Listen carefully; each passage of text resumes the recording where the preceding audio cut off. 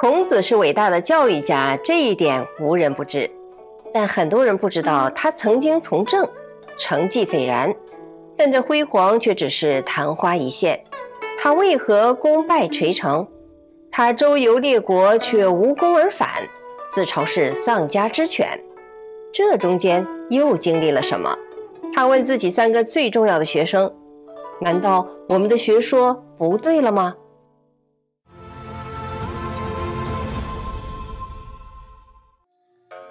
观众朋友大家好，欢迎来到文史大观园，我是雪莉。齐景公曾经向孔子请教如何治国。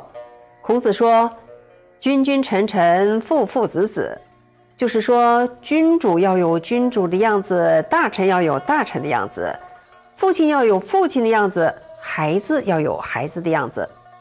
意思就是呢，每个人要做好自己该做的，否则就会乱了。景公赞叹说：讲得好。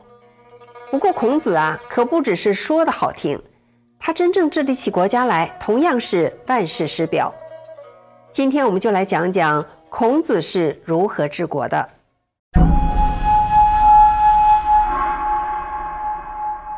据《史记·孔子世家》记载，孔子在51岁的时候被鲁定公任命为中都宰。中都相当于今天的山东汶上，这个职位呢，差不多相当于一个市长的位置。孔子任职的时候，按照周礼的规定，制定了一系列的礼仪规范，注重节俭务实，使老百姓长幼有序，男女有别，生有保障，死得安葬，能够安居乐业。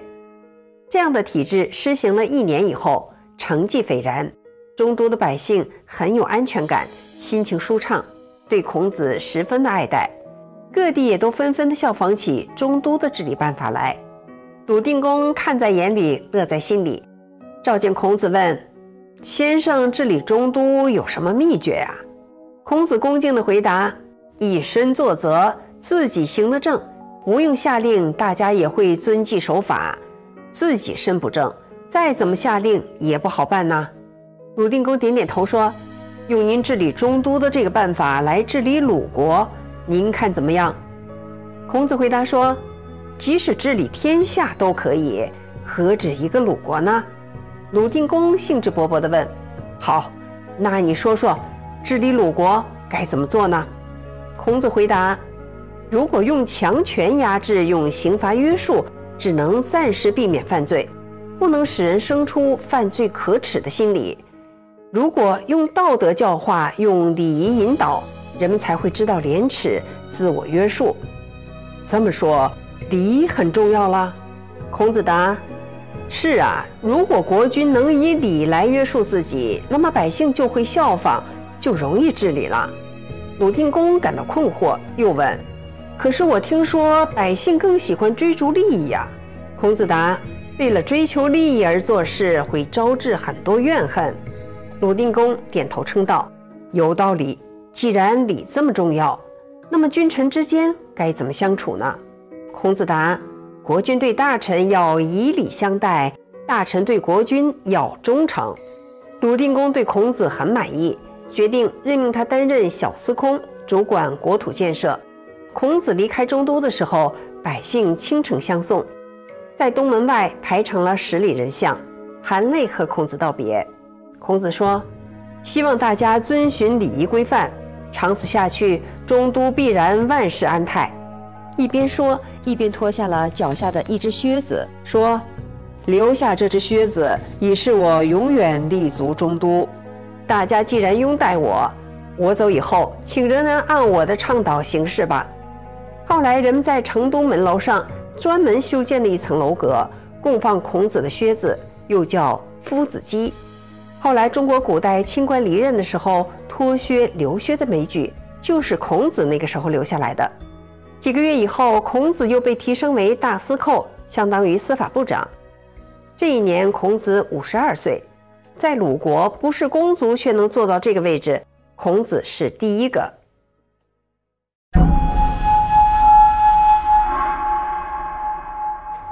孔子从政，使鲁国开始出现了蒸蒸日上的态势，却让邻近的齐国忧心忡忡，担心鲁国强大起来会对齐国的安全造成威胁，提出要跟鲁国会盟，改善两国的关系，同时又想趁鲁国羽翼未丰炫耀武力，让鲁国沦为自己的附庸。鲁国是个夹在齐国和晋国之间比较弱小的一个国家。之前呢，鲁国的外交政策导向强大的晋国，到了齐景公时代，随着齐国又逐渐的强大，晋国渐渐的衰落，鲁国也认为应该改善与齐国的关系，所以呢，很快就答应了齐国的提议，在齐国境内一个叫甲谷的地方会盟。甲谷原来是莱国所在地，后来被齐国吞并了。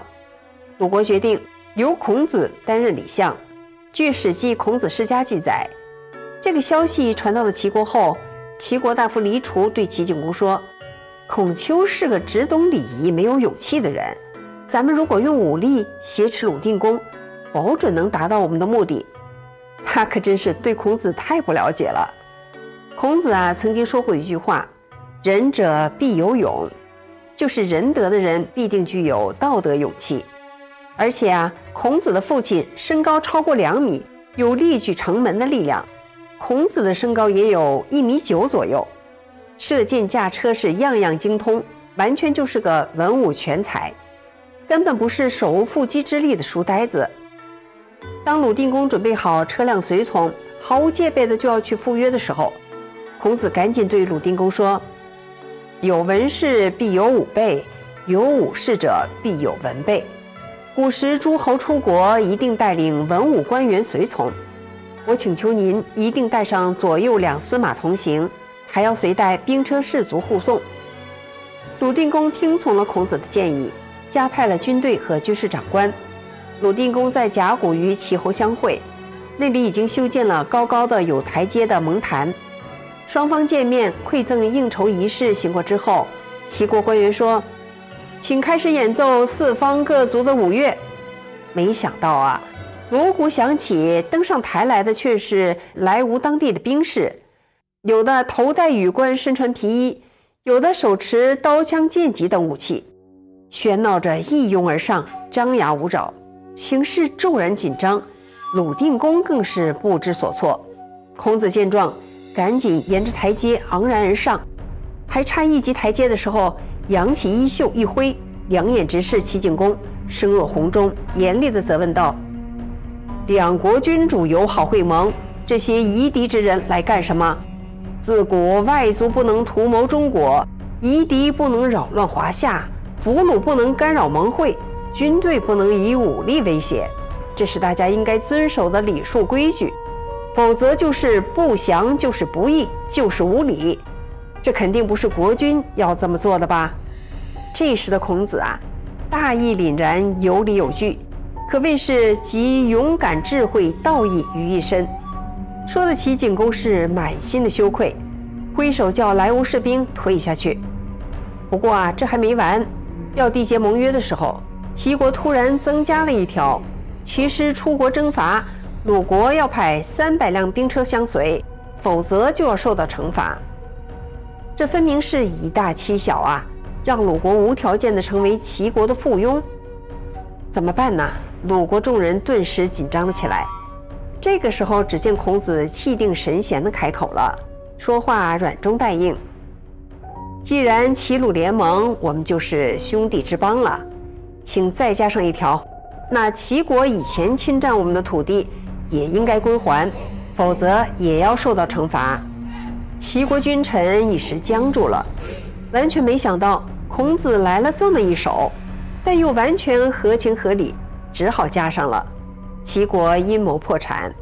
甲骨之会结束之后，齐景公责备手下的大臣说：“鲁国臣子用君子之道辅佐君主，而你们只是用夷狄之俗，让我在国际场合失礼丢人。”为了不再失礼丢人，齐景公遵守约定，把以前侵占鲁国的几座城市归还了鲁国。孔子立了大功一件，举国欢心。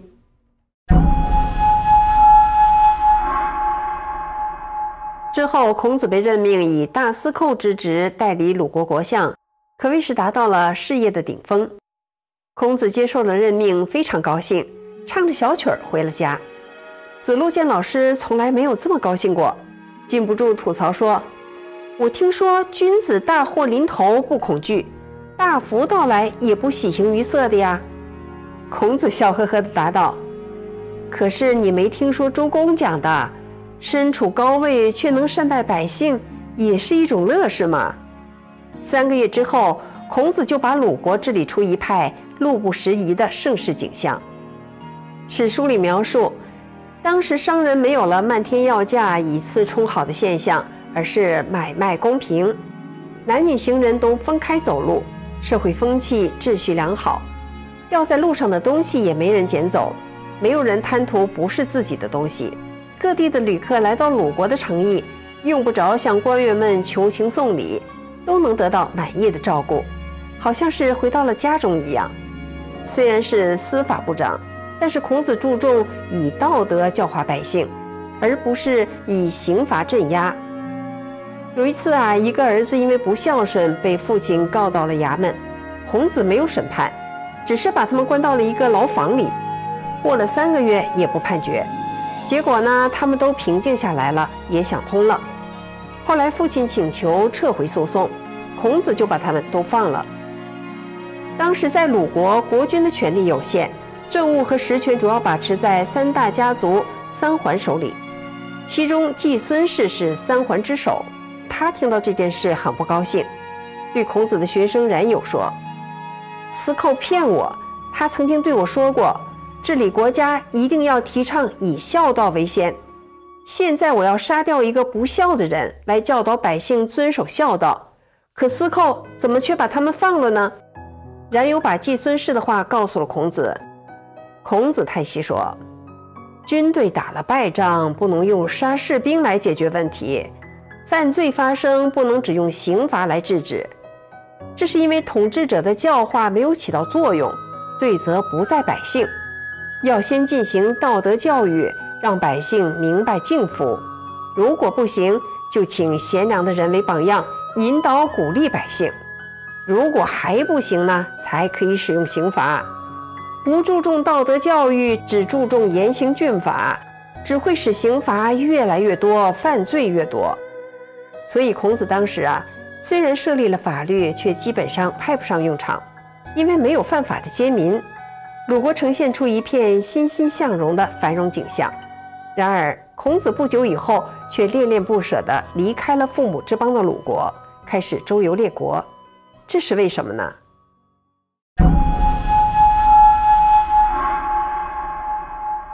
据《史记》记载，鲁国的蒸蒸日上引起了齐国的担忧，担心鲁国强大之后会来吞并。齐景公于是和群臣商讨对策，黎除为齐景公献出了一条糖衣炮弹的毒计。齐国挑选出了80个美女，穿上华丽的衣服，载歌载舞，舞曲名叫康乐，就是靡靡之音，演奏的阵势惊人，歌舞妖娆，前所未有。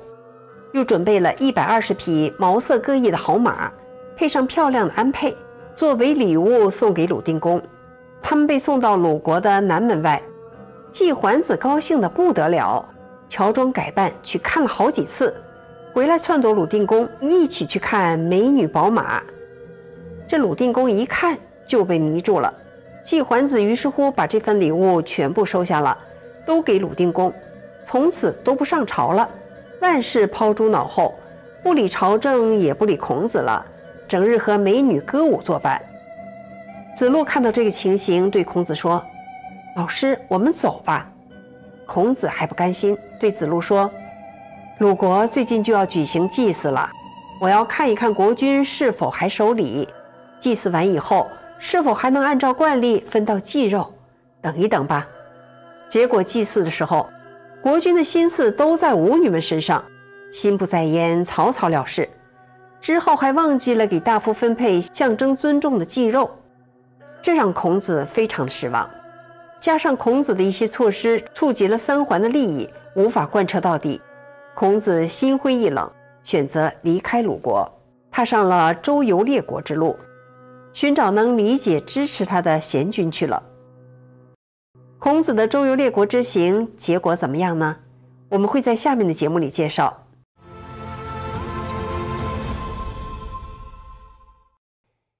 在当今的社会啊，一个人到了56岁的时候，通常都在考虑要退休安度晚年了。但是2500年前的大圣人孔子，他在56岁的时候却做了一件惊天动地的大事。他经历的重重艰险呀，不亚于唐僧西天取经。那他最后成功了吗？我们今天就来讲讲孔子周游列国的故事。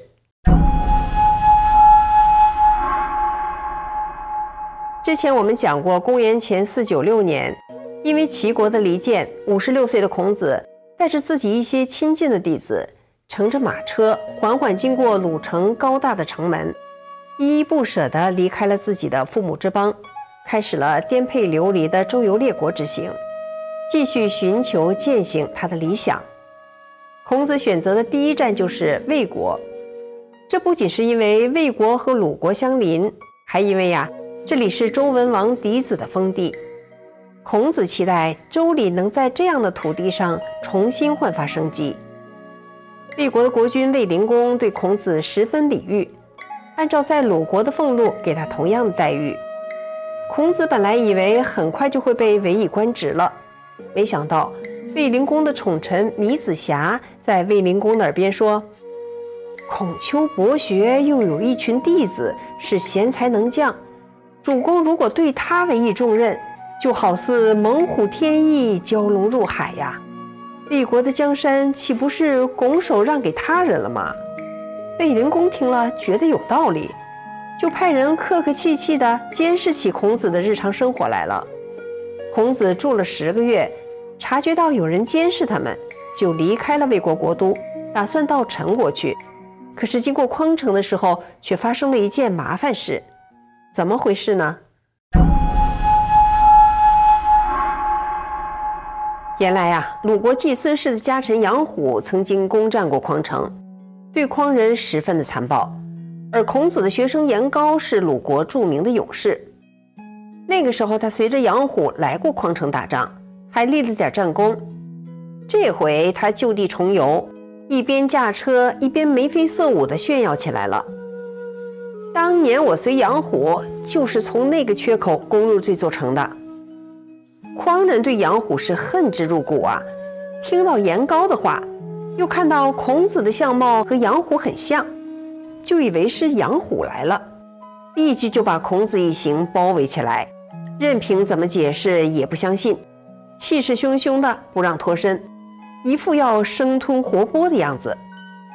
孔子一行好不容易退进了一处没人的院落，这个时候匡城的士兵也到了外面，子路操起大戟就要跟匡人拼命。这个时候孔子是怎么做的呢？这圣人就是圣人呐，虽然处境危险，却能处变不惊。大家应该知道孔子酷爱音乐吧？孔子曾经因为听了一首大韶而觉得回味无穷，3个月都尝不出肉的味道了。孔子一看这么多人围着他，干脆开音乐会吧。他对子路说：来，你唱歌，我弹琴。孔子的琴艺可不是一般的高啊。匡人一听，这高雅的音乐，这平和的态度，跟杨虎有本质的区别啊。杨虎怎么能有这样的修养呢？听着听着也就明白过来了。匡人因此就解除了包围，大家都松了一口气。子路不禁对孔子感到由衷的敬佩，问：老师，这么危险，您都不害怕吗？孔子这个时候发表了一段影响深远的演说。自从周文王死后，周朝的礼乐文化道统不就在我这里吗？如果上天打算灭绝这个文化，就不会让我掌握它。如果上天不想毁灭这文化，匡人又能把我怎么样呢？看看孔子的这份从容自信，这份深沉的文化承担意识，这对后来一代代的华夏文人都是一种莫大的启迪和激励。虽然确定了孔子不是杨虎，但是匡人也不让孔子一行通过，因为他们不喜欢鲁国人。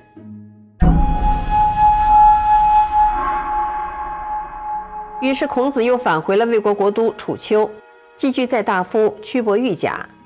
屈伯玉是一位很有学问、品德高尚的长者，也是孔子的挚友。孔子经常住在屈伯玉家，两个人是无话不谈。卫灵公最宠爱的夫人南子长得是花容月貌，但是名声不好。孔子名声在外，南子很想见他，孔子谢绝了。但是架不住卫灵公不断的要求，只好去了。孔子隔着一层细葛帷幕向南子施礼，只听到他佩戴的环佩珠翠叮当作响。这两个人，一个是上了年纪的大儒，一个是水性杨花的年轻贵妇，这共同的话题实在是不多，史书里面也没有记载他们说了些什么。南子见了孔子以后还不满足，还想要公开的炫耀来抬高自己的身价。1个月后的一天，卫灵公和南子同乘一辆车出宫游览，让孔子乘第2辆车，车队浩浩荡荡地招摇过市。孔子觉得受到了侮辱，感叹道：我还从来没有遇见过好德胜过好色的人呐。孔子因此就离开了魏国。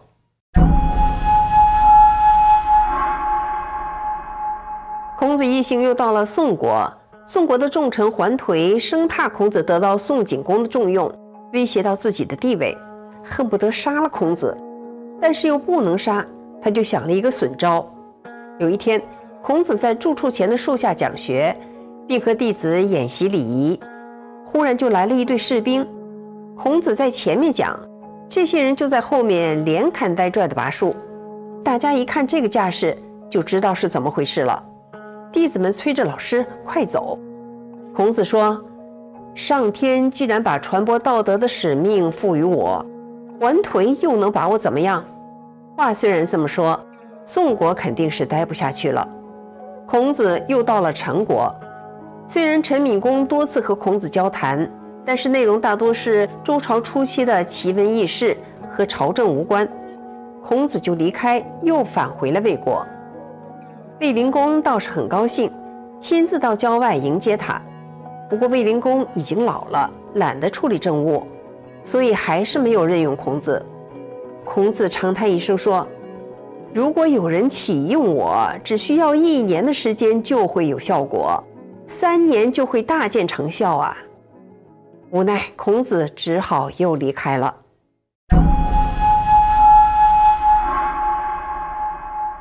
孔子打算西行去晋国见执掌大权的赵简子。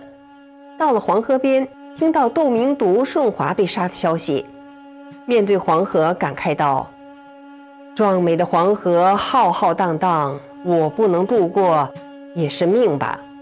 子贡赶上前去问：这话什么意思呀？孔子说：这2个人呐，都是晋国有才德的大夫，当赵简子还没有得志的时候，是依靠这2个人才得以从政的。等到赵简子得志了，却杀了他们。鸟兽对于不义的行为尚且知道避开，何况是我孔丘呢？于是便回到老家邹乡休息，创作了琴曲《邹操》来哀悼晋国被杀害的2个人。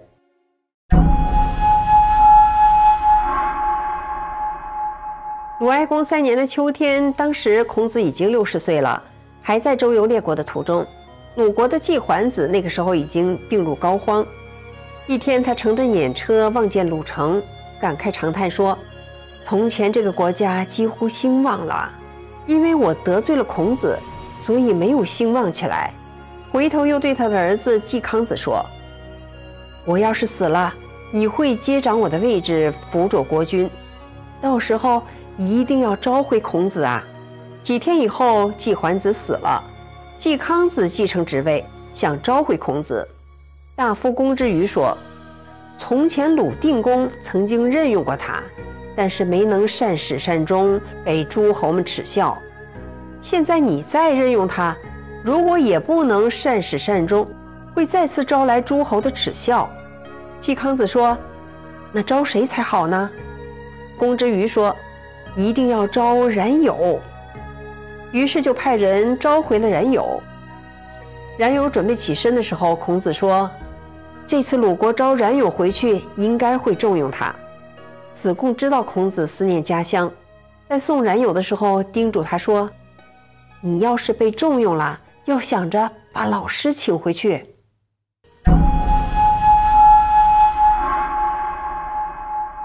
后来孔子又到蔡国住了3年，当时吴国攻打陈国，楚国出兵救援陈国。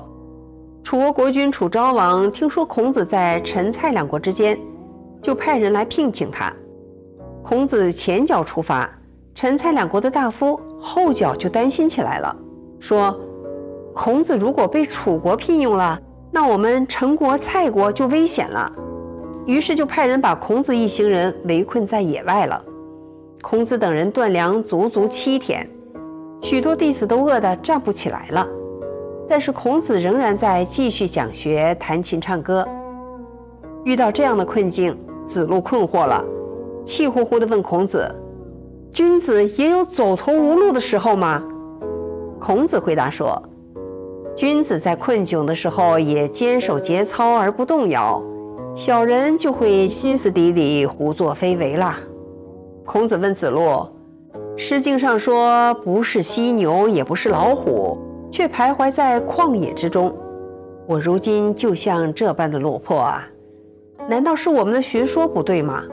为什么会落到这步田地呢？子路回答说：大概是我们的仁德或者智谋不够吧。孔子说：哪有这种事？假如仁德必能使人信任，哪里会有伯夷叔齐饿死在首阳山？假如智谋能畅行无阻的话，哪里会有比干被剖心呢？子路退出，子贡进来。孔子又问了同样的问题。子贡回答说：老师的道博大到极点，天下没有一个国家能容纳，老师为什么不稍微降低一点要求呢？孔子叹息说：子贡啊，好农夫虽然善于耕种，却不一定有好收成。能工巧匠虽然手艺精巧，但是作品未必能为人所需。现在你不想着如何修养道德，却想降格取容，子贡啊，你的志向太不远大了。子贡出去以后，颜回进来，他说：老师的道博大到极点，天下没有一个国家能容纳。但是这又有什么关系呢？如果我们的修养不好，那是我们的问题；如果我们修养好了却不被重用，那是当权者的问题。不被天下接受又有什么关系呢？这才能显出我们的君子本色呀。孔子听了欣慰地说：的确如此，颜回啊，如果你做了富翁，我愿意为你做管家。孔子弟子3000，深通六艺的有72个，可是信念纯正坚定的就只有颜回。可见呢，在人间传播大道是多么不容易啊！虽然子贡的回答没让孔子满意，但是他的办事能力却让孔子很满意。子贡用自己贩卖的货物，又想了办法去换了一些粮食回来，又到楚国把楚昭王的军队给找来了，这才解除了这场灾祸。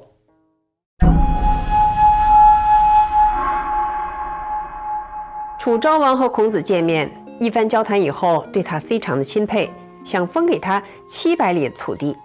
楚国令尹子西不同意，他说：大王的外交使臣有像子贡这样的吗？楚昭王说：没有。大王的辅佐大臣有像颜回这样的吗？没有。大王的将帅有像子路这样的吗？没有。大王的各位部长有像宰予这样的吗？没有。子西说：我们楚国祖先在周受封的时候，封地只有50里，周武王从只有100里的封地，最终统一了天下。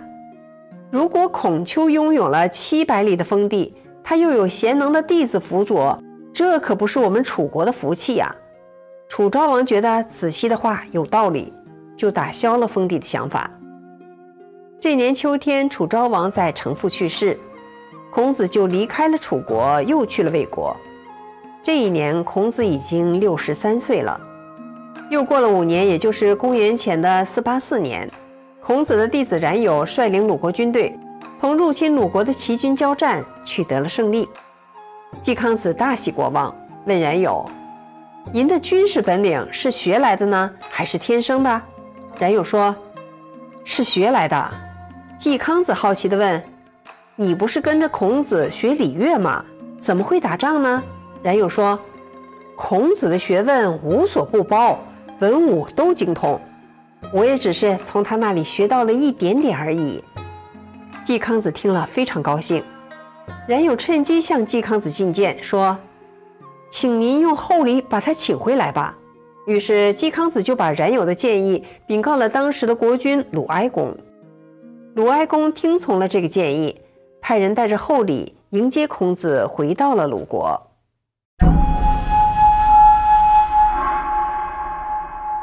颠沛流离了13年，68岁的孔子被季康子派人迎回鲁国，但是对他只是敬而不用。孔子也不再谋求官职了，开始专注于教育和古籍整理。孔子周游列国虽然一无所获，却让我们看到了至圣先贤亲力亲为践行大道的笃诚，知不可为而为之的笃志，和发愤忘食乐以忘忧不知老之将至的人生态度，还有他那三军可夺帅也，匹夫不可夺志也的坚定豪情。孔子的思想流传了2000多年，如今依然是人们可贵的精神食粮。孔子周游列国的故事今天就讲到这里了，欢迎您在节目下方留言。您的订阅、点赞和分享是对我们最大的鼓励和支持。我是雪莉，我们下次节目再见。